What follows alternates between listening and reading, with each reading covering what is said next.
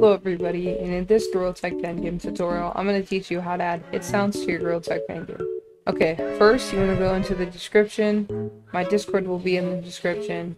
You want to join it, go to the tab where it says hit sounds, download the script. It was not made by me. I don't know who it was made by, but it was made by somebody. Then you want to import it into your project, and then you want to click on left hand controller and right hand controller.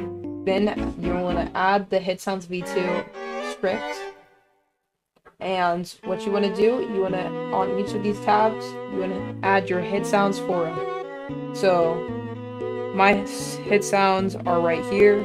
I would just drag my hit sounds into each one of these. I would click the plus button and then drag my hit sound in, and yeah, that's how you drag the hit sound in. Then click on your left hand controller only. Click on left hand controller or left controller, whatever. Yeah. Next, you want to click on both of these and then add 3D object and a sphere. Then you want to click on both of those spheres that you just added. Give the sphere collider 0.06. Next, you want to go to your main camera and add an audio source. After you did that, go back to your left and right hand controllers. Click on both of them. Make sure the audio source is main camera.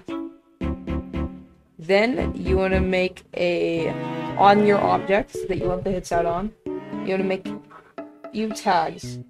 You want to make a water tag, a stone tag, a wood tag, a tree tag, a dirt tag, a carpet tag, grass tag, glass tag, metal tag, snow tag, and those are all the tags you need.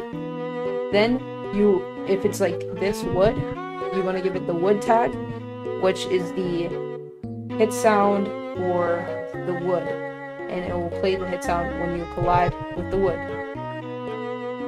So that is how you add hit sounds to your Gorilla Tag Fan Game.